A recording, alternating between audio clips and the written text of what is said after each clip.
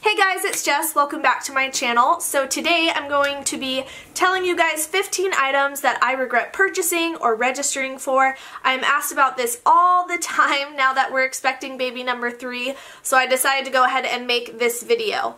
Now, I've also been asked my baby registry must-haves, but there is no way to make that movie without it being super long, and I'm planning to do a lot of different videos that have stuff on that checklist. But what I did for you guys is I made a blog post, and I will link it down below. But in that blog post, you are going to find a printable checklist that you can take to the store if that's what you want to do, just to reference. I have it in both Word and PDF. Then if you're wanting to just add stuff from your phone, I have the whole checklist inside the blog post, and all the items are listed at Target, Amazon, and Bye Bye Baby, since those are the 3 most popular places that people register at. And then, like I said, it's linked so it's easy to add things to your registry from your phone.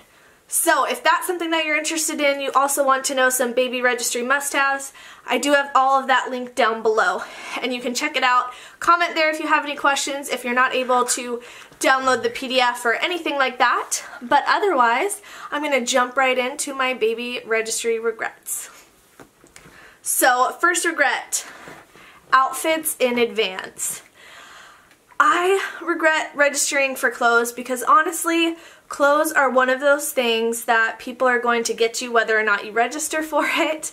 And the hard thing about clothes is that my son grew a lot faster than my daughter did. And so even though I thought I was buying things in the right season, he grew really fast. So they ended up not working in the right season, if that makes sense. Like, he needed more spring, summer clothes when I had like winter clothes. And so with my daughter, she followed it pretty well, but she was also a little behind in sizes. So my recommendation, if you do get a lot of outfits, to just get things that you can easily alter to fit every season. But don't go crazy on like jackets or winter clothes or summer clothes or whatever else unless it's the next size.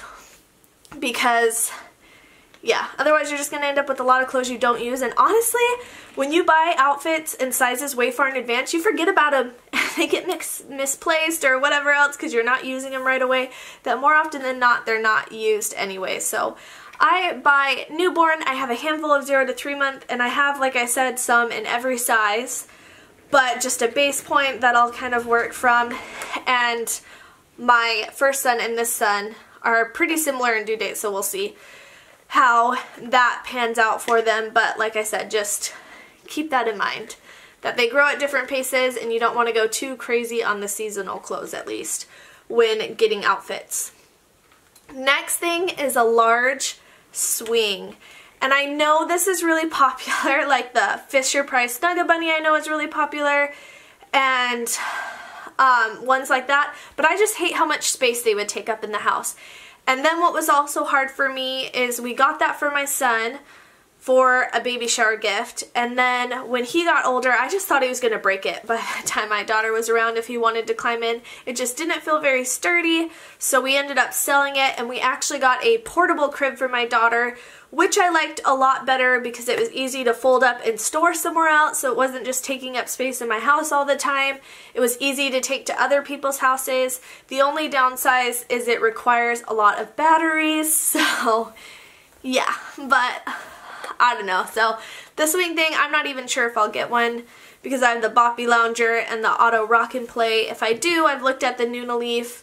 I've also looked at the Mamaroo, but I have liked just the portable option the most so far with this swing, because then also when you're done using the swing, it takes up so much room to store it that it's like, yeah, there's just a lot of things that I have a hard time with the large baby swings. Next is a play mat.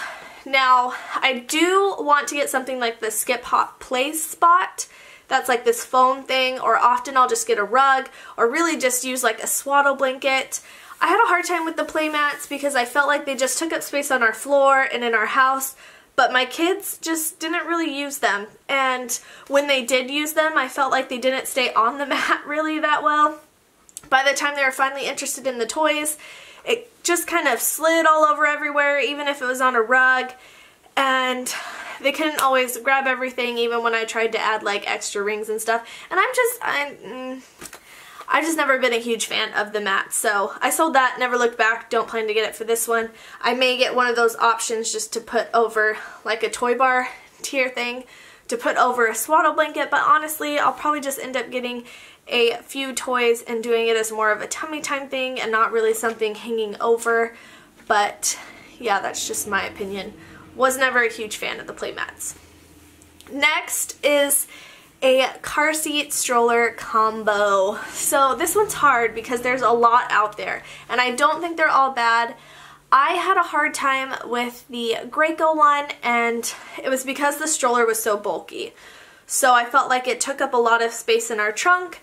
The carrier itself, I want to say it was a Snug Ride something, 35 maybe, wasn't the most comfortable to carry around, but I'm really short, I'm 5'2", and I had it for maybe 5-6 months, and then I just got sick and tired of it. I sold both. We got my son just a regular convertible car seat, and then we just got a lighter, more compact single stroller. And then with my daughter and my son, we actually have the UPPAbaby Vista now, and I'll be doing a review on that one later. But then I also chose the Nuna Pippa to go with it.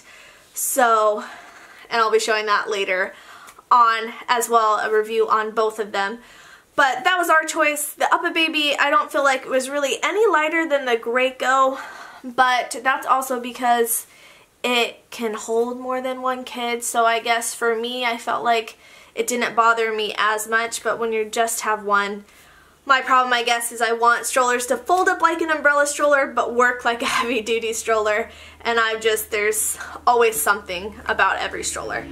Alright, and next is a large high chair. I do not recommend getting one of those stand-up or standalone high chairs. They're just super bulky, they're super hard to store anywhere, put anywhere. You're just kind of stuck letting them hang out, and they start to bug you really fast.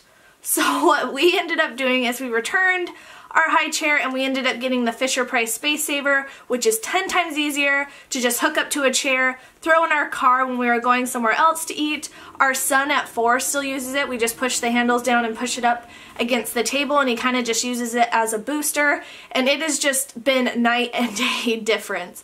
So if you're going to get a high chair, I recommend just getting a smaller one that hooks to a chair, but I don't recommend getting one of the bigger and bulkier ones because there's just nowhere to put it when you're not eating, so it just kind of gets in the way. But that's just my opinion. Alright, so the next thing is cheap diaper bags. So there's two sides to this. One, it didn't work for me because I'm a little harder on bags. I've always been obsessed with purses, so that's why I'm more drawn to ones that are leather, look more like purses and bags like that as opposed to regular diaper bags. On the other hand, getting something cheaper, if you don't want to carry the same thing forever, you don't feel as bad switching to a new bag when it's less expensive or whatever. And some people, like my friends, have had bags and they have lasted a really, really long time. They just didn't for me. They drove me crazy. They weren't functioning as well. So I feel like there's just no one size fits all. But for me personally, I think that's something like a stroller and a car seat. That's just worth the investment because it's something that I literally use every single day. Now, the next thing is toys. And I wouldn't say, like, I regret, just don't register for them. I feel like toys, pacifiers, teethers, clothes, you cannot register for these things and you're going to get a bunch of them anyways. So that's really my only opinion. There were a lot of toys that we had that my son just never touched. And I feel like it's almost easier to see what they're interested in and what they're drawn to and then kind of get stuff then. And then going crazy with collecting all these toys when they're not even interested in them for the first little while, but that's just my opinion. Next, shoes. Shoes are just, they're cute, but you lose them and they kick them off and they don't fit and their feet are so different when they're little that they just seem kind of pointless to me. We had a couple times that I would do for like pictures and things, but for the most part I just don't think they're really worth the struggle or losing them until your kid is crawling or starting to walk, because otherwise they're just kind of pointless. But the next thing is a car seat insert. And I didn't even really register for it, but it is something that I did end up getting for my shower. It's not even considered safe if it's not something that came with your car seat. But I don't know what it is. You just think when you look at it, oh, I need something extra, or even for your stroller or whatever else. But most everything comes with its own padding, and that's the safest thing to use, and I just never used it. And I had it sitting there thinking I would use it in maybe my stroller, but I just never, ever used it. So next is a first aid kit. And the only reason I say that is because they come with like a brush and a comb and nail files and all this stuff you're never going to use. So I usually just recommend buying all this stuff separately. I was for a while getting the safety first one because I could never find the medicine dispenser bottle by itself, but I did figure out you could buy that separate, so now that's what I recommend to my friends. Just get nail thermometers. Just get nail clippers, a thermometer, the medicine dispenser, maybe some windy gas relief. You could do the nose freeze if you want to. They do give you the bulb syringe in the hospital, but yeah, really that's all you need from that first aid kit. So I would just buy this stuff separately, but again, that's just me, my personal experience and preference. And then next is receiving blankets. Oh my gosh, I do not even understand the point of those. They don't stretch, they're not that big, you can't really swaddle with them, you can't really do anything with them, they're just like awkward. I guess you could kind of use them as burp rags, but I hated them, and I was given so many of them that I wish I had just kept them packaged and returned them, because I much prefer swaddles, the muslin blankets, different things like that. I have Copper Pearl, Baby Owlette, Aiden and Anai are good too. And I'm like trying to remember, and the Cloud Island ones, I love all of those. I just don't like the ones that are just so small. And even the Cloud Island and Baby Owlette, like, they don't stretch a whole ton, and neither does Aiden and I really, but the thing is that they're bigger, so you can like work with them more. The receiving blankets, just the generic ones, I did not like them at all. Then the next is mesh teethers.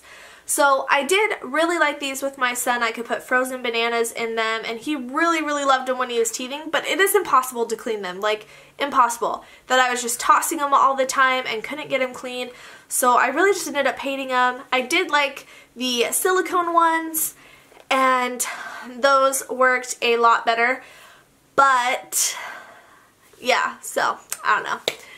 That was just my thing. I just didn't really like them. I know they're really popular. I do like the ones that aren't mesh because they're a lot easier to rinse out. My kids did like eating those frozen bananas when they were teething, but cleaning the mesh ones were just, it was a disaster.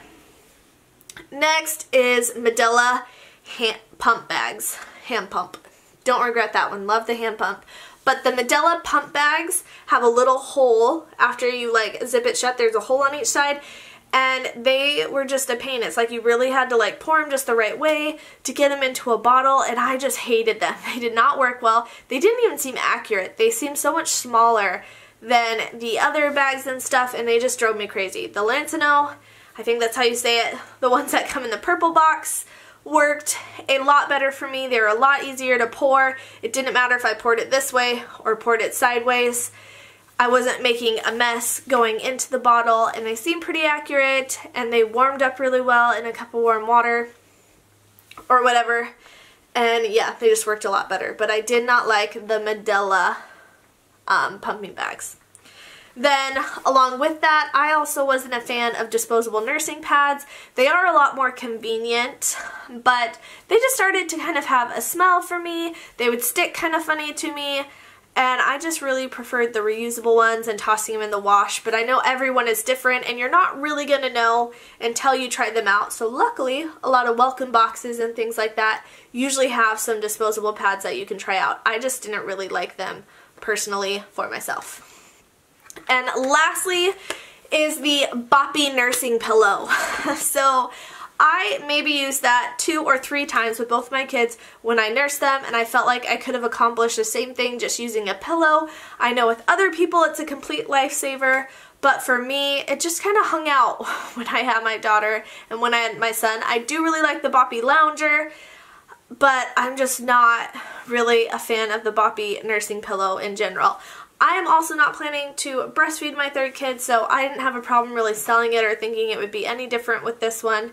Like I said, it has worked for moms who are breastfeeding more, but I really only used it a few times to try to breastfeed with my kids, and I nursed them both for almost a year.